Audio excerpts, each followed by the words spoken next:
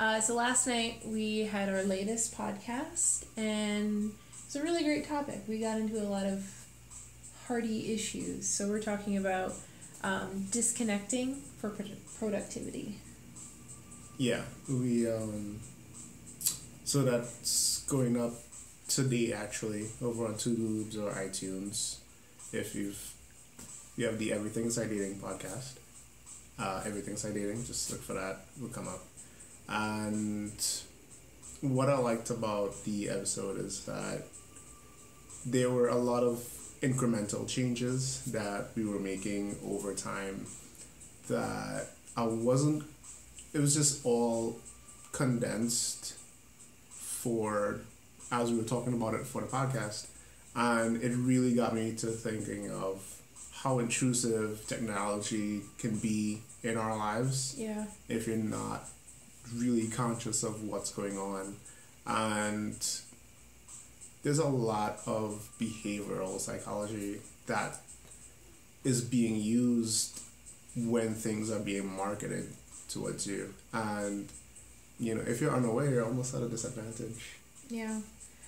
And it's always really interesting to me to read different articles about people who are telling you to turn off your phone, turn off the notifications, and they all seem like they're people right around our age, like late 20s, early 30s, who didn't grow up with a phone attached to their hand. Mm-hmm. So they are tech savvy, so they have their hand in that, but they also know how to entertain themselves without technology. Mm-hmm. So it's kind of like a little bit of both worlds. Yeah, I mean, it's a lot easier to fill gaps in time with a phone. I'll tell you that. Nothing beats it. Definitely. Nothing beats it. Just, it's like an all-in-one, everything. Who could beat that? But at the same time, as soon as you get into getting things done, wanting to hit goals and meet deadlines and interact with human beings. If you ever wonder, like, where did all the time go? Your phone sucked it up. Definitely.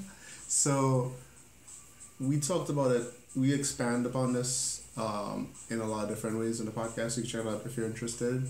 And we leave a link in the description. And, you have anything else you want to say?